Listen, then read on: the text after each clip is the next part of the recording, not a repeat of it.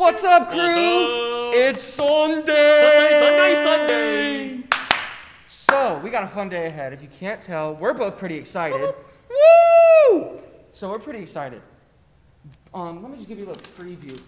Ooh, do it fast. Okay, that's it. That's the only preview you get. All right, no more. So, what we're going to be talking about today is your thoughts and what God has to say about that. And I'm super pumped. But after this, we have another fun activity. Yeah, and that is... game, right? A game? Yeah. I love games. Yeah. I love games. So we're going to see you guys after this game, and we're going to go into our teaching. All right, see you then. See you guys. Is that really in the Bible? Thumbs up if you think so. Thumbs down if you think not. Moses' middle name was Brian.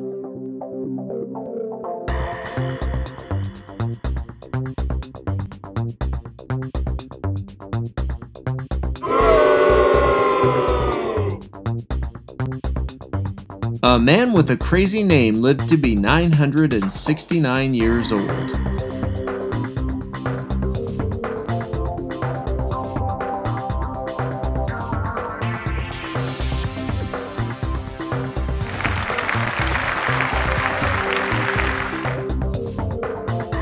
A man met up with a talking donkey.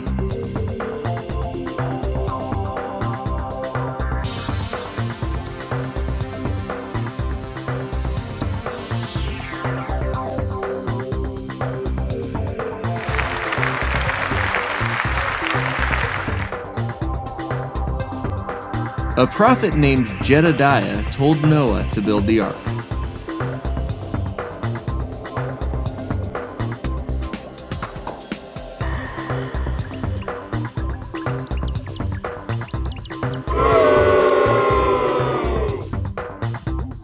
A guy ate a book. It tasted like honey, but it gave him a bellyache.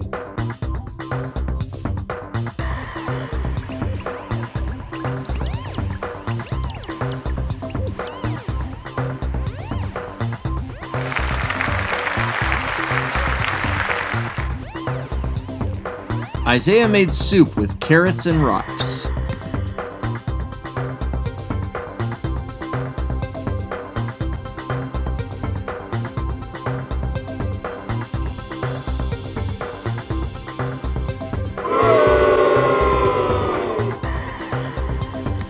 God gave a prophet a crazy bread recipe.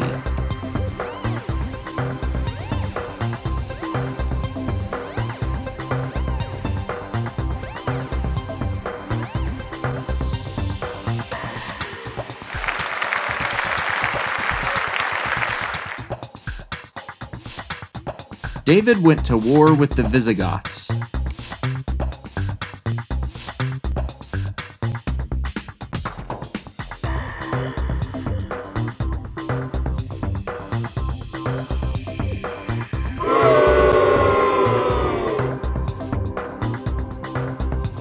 Till next time, thanks for playing Is That Really in the Bible?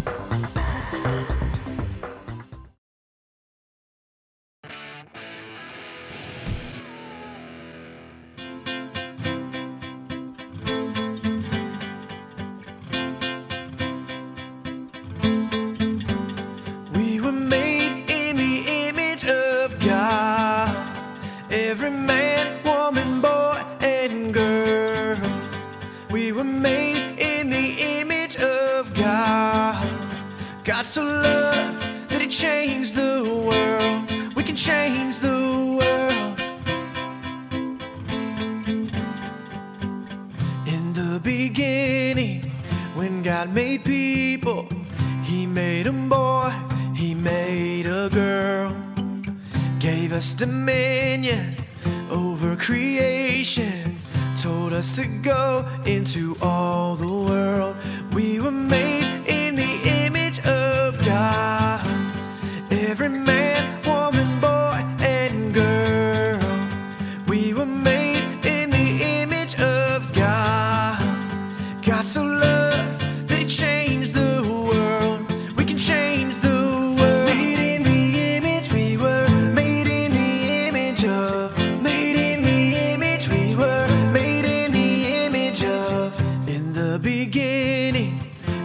God made people, He made a boy, He made a girl, gave us dominion over creation, told us to go into all the world. We were made in the image of God, every man, woman, boy, and girl. We were made in the image of God. God so loved that He changed the world. We can change the world. Made in the image, we were made in the image of. Made in the image, we were made in the image of. I am fearfully and wonderfully made in the image of God. I am fearfully and wonderfully made in the image of God. I am fearfully and wonderfully made in the image of God. Yeah, we were made in the image of God. Every man, woman, boy, and girl. We were made in the image of God. God so loved that He changed the world. We can change the world. Made in the image, we were made in the image of. Made in the image, we were made in the image of. Hey SoHills kids, we're here to do the memory verse. Anyone who lives without blame walks safely, but anyone who takes the crooked path will get caught.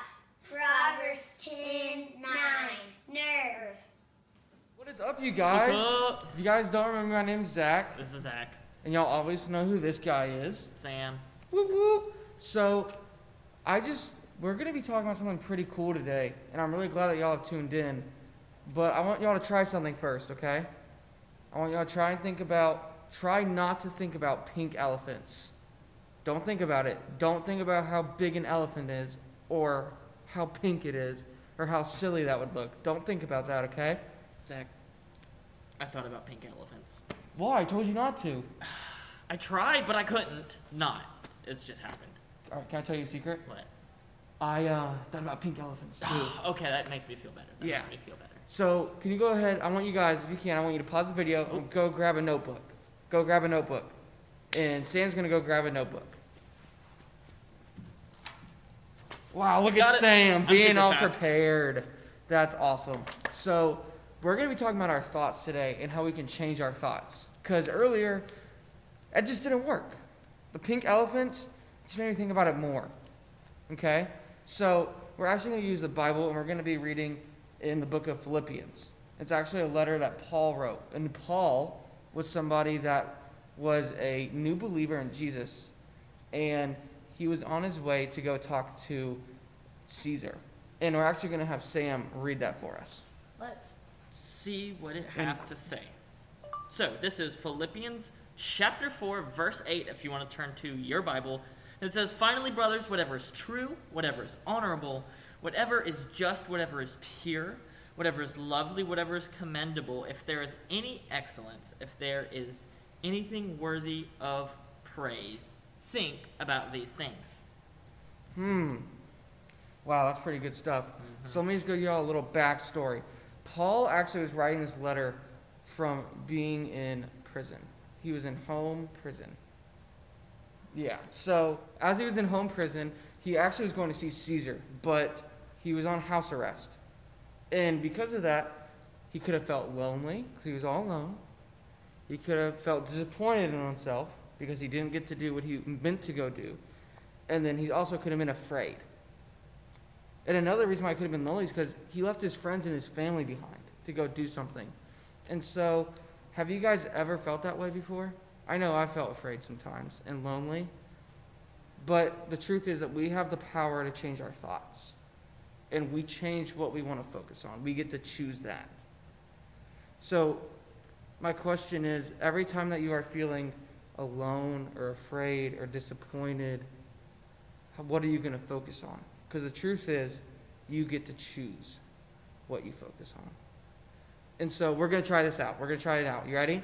This is why you had to grab your notebook. So, Sam, I'm going to have you write something that you believe about yourself. Something good or bad. Something bad. Something bad.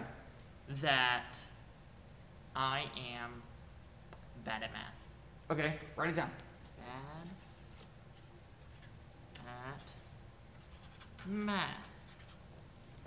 Bad Okay, at math. so I want you guys to go ahead and write down something that maybe you're not the best at or you often think about yourself in a negative way. Okay? And so grab a different marker. Right? I like it colorful, you guys. I like it colorful. Y'all don't have to be as colorful as me and Sam, but We got pink. pink All right. and blue are the best combo, in my opinion. So you're going to draw an arrow, Right? Go down. and I'm going to grab you a red. Okay. And I want you to put a big X over bad X at math. over bad at math. I need a big and thick red X. We're Yeah, really just gonna go perfect. all over that. And then we're going to show them after. All right. Perfect. Bad at math. And then you're going to draw a red arrow, All right. A red arrow. big arrow so they can see it.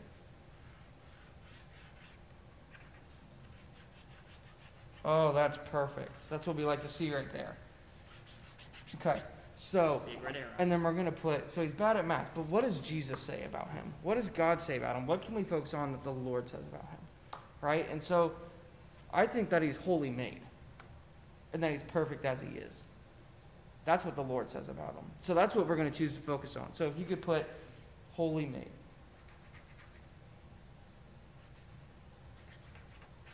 Yep, that's the W, okay. Awesome. So we're going to show you this. And the reason that we did red, right, like if we take this red, you see the red crossing out the blue is our opinion. But the red is what Jesus, because Jesus died for us, he gave us a new identity. So we're using his death, red, to show our new identity and how we see ourselves through the death of Jesus. That's why the red is so important. And that's why if God made you and he died for you, I think he gets to define who you are, not some mess up that you've had. So we're going to do one more example. All right. Let's think. You ready for this one? Let's hear it. That I'm bad at art. Bad at art. Okay. Example. Let's see your artwork. Do you think you could come back next week and show it to us? That'd be something pretty cool. That would be cool. All right.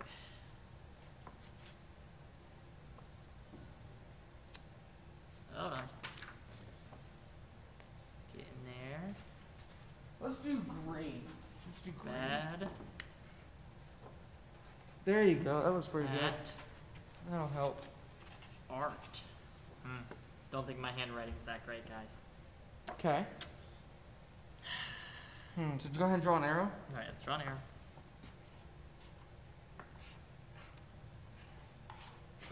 See you guys. It's pretty It decent. It happens. looks pretty It good. happens. So, see, when I think of that, I have to agree. I'm pretty bad at art as well. But what God says is that he's given me everything that I need to be successful and to do what he's called me to do. He's equipped me. So what you're saying is, it's okay that I'm bad at art, Yeah. and that there's other things I can do. Yeah. You have unique gifts. So while you may not be good at one thing, you're gifted at another thing. So maybe I should instead look for the things I'm good at, so that I can glorify God that way. Yeah. Exactly. I think it honors God the most when you see yourself through that view. And so that's something I want to challenge you about. If you weren't able to make it this week, or if you are not going to be back for a while because of the whole COVID thing, then I think it'd be really cool if you put in the comments what you took away from this video and what truth that you need to apply. And another cool thing is, if you don't know or you're struggling with coming up with some of God's views of you, a good way to do that is to read your Bible. And you get to walk through that with a life group leader or small group leader here at church, or your parents, or with Sam. So that's some cool ways you can do that. And with that being said, I think that's all that we have today. So I will see you guys soon. Bye, you guys. Later. The Apostle Paul wrote, "Finally, my brothers and sisters, always think about what is true. Think about what is noble, right, and pure. Think about what is lovely and worthy of respect. If anything is excellent or worthy of praise, think about those kinds of things." You know what that means? It means you're in charge of what you think about. Maybe you can't control every single thought that enters your brain. Think about fish. You must think about... But you can control the thoughts that you focus on. Yes, you can. Having integrity doesn't just mean you're honest with other people. It means you're honest with yourself too. And to do that, you need to try and focus on things that you know are true. Things like, God made you. God forgives you. God loves you. He loves you so much that he sent Jesus to die on a cross for you. And he's big enough to bring Jesus back from the dead. So he's bigger than all of the things that you and I worry about. So the one thing to remember from today is this. Focus on what's true. And if you ever feel like you can't control your thoughts, or if the voices inside seem too loud, talk to someone you trust about it. Find someone who will help you stay focused on the truth of God's amazing love for you. You know what? I'm gonna choose not to believe the voices that are telling me that I'm not any good. God made me. I am good. And then I'm going to try to give the best speech that I can. Bet you didn't see that coming, did you? No. I mean, nope. Yeah, I thought not. I'll see you around, everybody. I'll be thinking about you. Bye.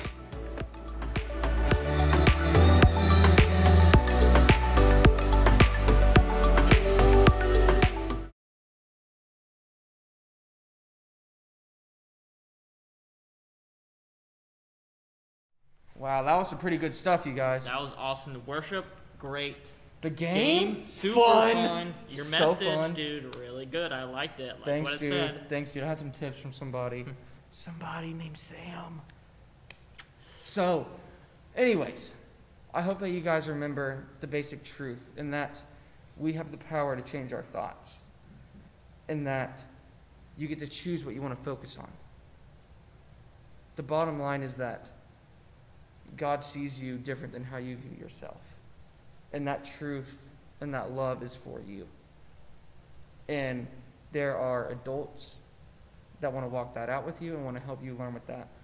And I really, really think it would be cool if you tried it 5 times this week to replace the lies with the truth and change your thoughts. 5 times. Just 5 times. I think you can do that. Next week, I'll be here. Me and Sarah are both going to do this 5 times. 5. Cool? Sound good? I think y'all can do this. Well, thank you guys so much for watching us on this Sunday. Well, thank you guys so much. And I look forward to seeing y'all soon. Awesome. See you guys. Bye.